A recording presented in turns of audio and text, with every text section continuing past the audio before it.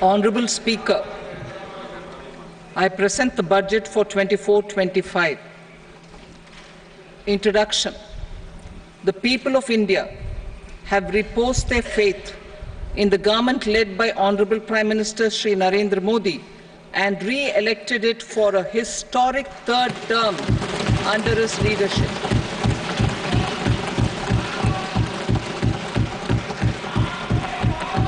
We are grateful for their support, faith, and trust in our policies.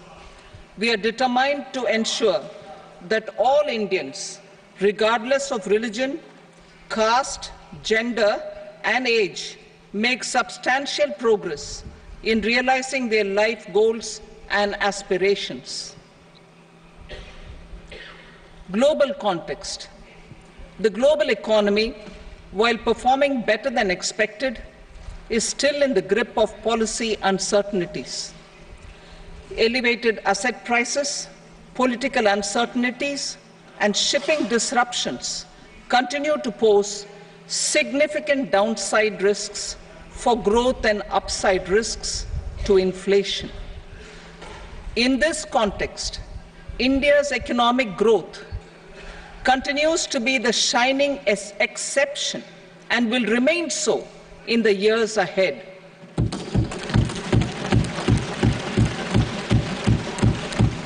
India's inflation continues to be low, stable, and moving towards the 4% target. Core inflation, that is non-food and non-fuel, currently is 3.1%. Steps are being taken to ensure supplies of perishable goods reach markets adequately.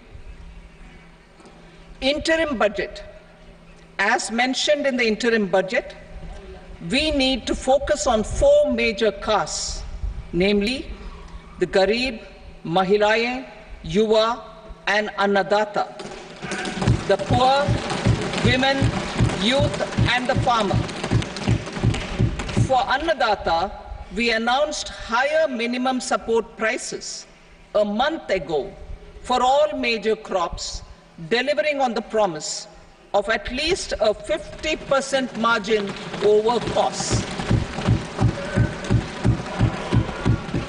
Pradhan Mantri Garib Kalyan Anna Yojana was extended for 5 years, benefiting more than 80 crore people. Administrative actions for approval and implementation of various schemes announced in the interim budget are well underway. The required allocations have been made. Budget theme. Turning attention to the full year and beyond in this budget, we particularly focus on employment, skilling, MSMEs, and the middle class. I am happy to announce the Prime Minister's package of 5 schemes and initiatives to facilitate employment, skilling, and other opportunities for 4.1 crore youth over a 5-year period, with a central outlay of 2 lakh crore rupees. I will speak about them shortly, while more details may be seen in the annexure. This year, I've made a provision of 1.48 lakh rupees, 1.48 lakh crore rupees for education, employment, and skilling. Budget priorities. The people have given a unique opportunity to our government to take the country on the path of strong development and an all-round prosperity. In the interim budget, we promise to present a detailed roadmap for our pursuit of Vikasit Bharat. In line with the strategy set out in the interim budget, this budget envisages sustained efforts on the following 9 priorities for generating ample opportunities for all. Number 1, productivity and resilience in agriculture. Number 2, employment and skilling. Number 3, inclusive human resource development and social justice. 4. Manufacturing and services. 5. Urban development. 6. Energy security. 7. Infrastructure. 8. Innovation, research and development. And 9. Next generation reforms. Subsequent budgets will build on these and add more priorities and actions. Next generation reforms. Subsequent budgets will build on these and add more priorities and actions. A more detailed formulation will be carried out as part of the economic policy framework about which I will speak later in this speech.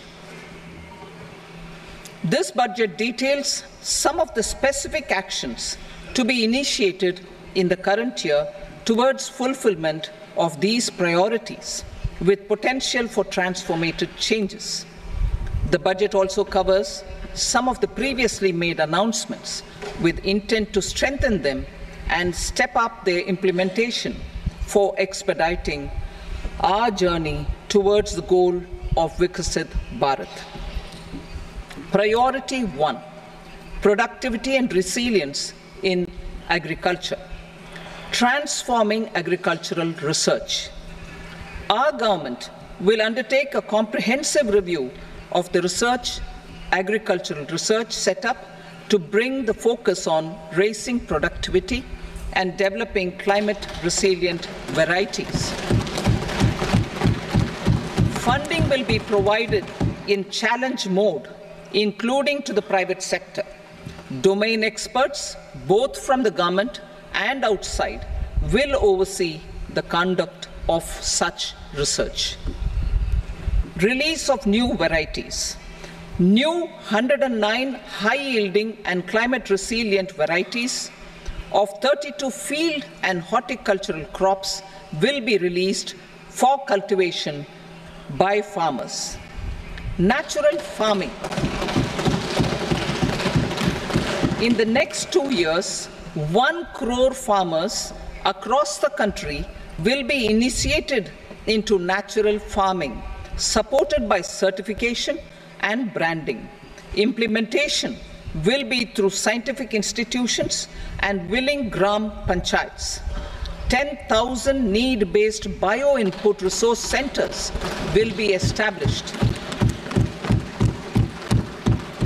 Missions for pulses and oil seeds.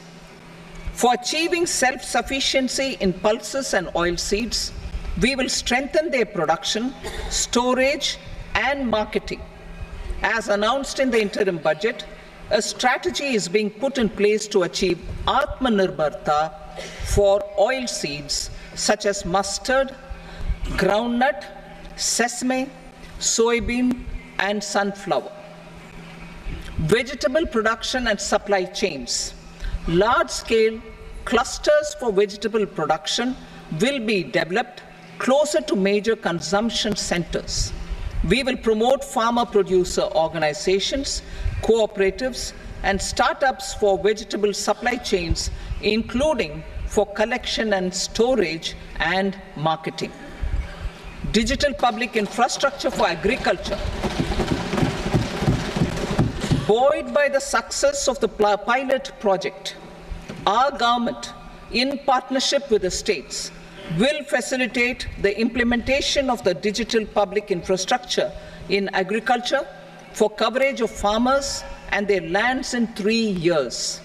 During this year, digital crop survey for Kharif using the DPI will be taken up in 400 districts. The details of 6 crore farmers and their lands will be brought into the farmer and land registries. Further, the issuance of Jan Samarth based Kisan credit cards will be enabled in 5 states. Shrimp production and export. Financial support for setting up a network of nucleus breeding centers for shrimp brood stocks will be provided. Financing for shrimp farming, processing and export will be facilitated through NABARD. National cooperation policy.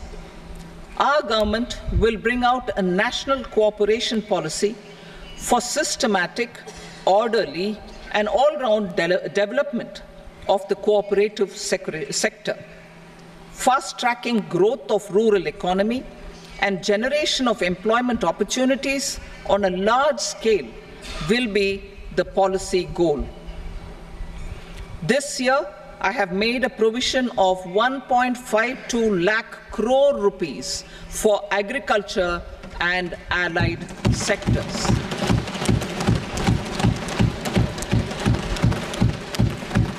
Priority 2, employment and skilling. Employment-linked incentive. Our government will implement following 3 schemes for employment-linked incentive as part of the Prime Minister's package. These will be based on enrollment in the EPFO and focus on first-timers.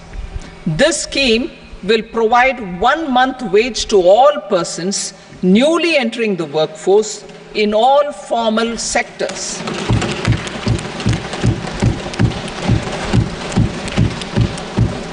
Direct benefit transfer of 1 month's salary in 3 installments to first-time employees as registered in the EPFO will be up to 15,000 rupees. The eligibility limit will be a salary of 1 lakh per month.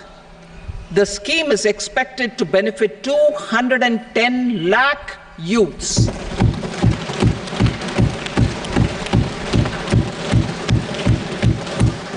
Scheme B, job creation in manufacturing.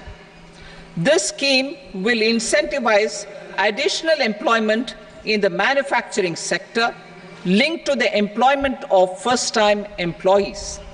An incentive will be provided at specified scale directly both to the employee and the employer with respect to the EPFO contribution in the first 4 years of employment. The scheme is expected to benefit 30 lakh youth entering employment and their employers.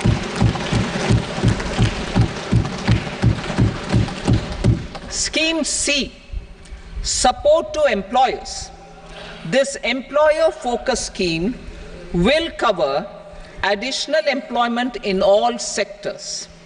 All additional employment within a salary of 1 lakh rupee per month will be counted.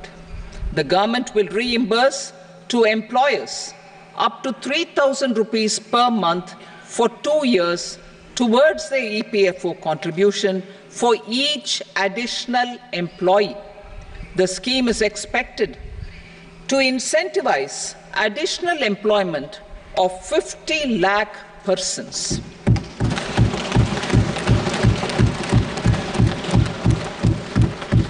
Participation of women in the workforce.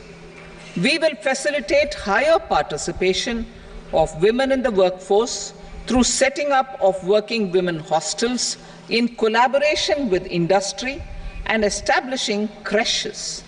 In addition, the partnership will seek to organize women-specific skilling programs and promotion of market access for women SHG enterprises. Skilling program. I'm happy to announce a new centrally sponsored scheme as the 4th scheme under the Prime Minister's package for skilling in collaboration with state governments and industry. 20 lakh youth will be skilled over a 5-year period.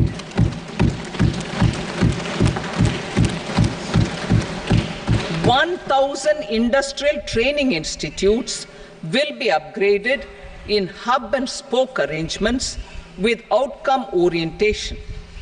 Course content and design will be aligned to the skill needs of industry, and new courses will be introduced for emerging needs.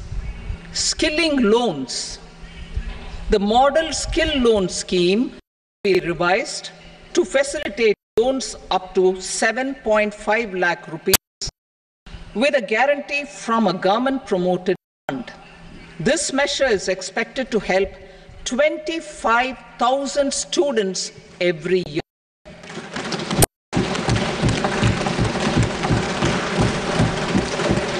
Education loans for helping our youth who have not been eligible for any benefit the government schemes and policies. I am happy to announce a financial support for loans up to 10 lakh rupees for higher education in domestic institutions.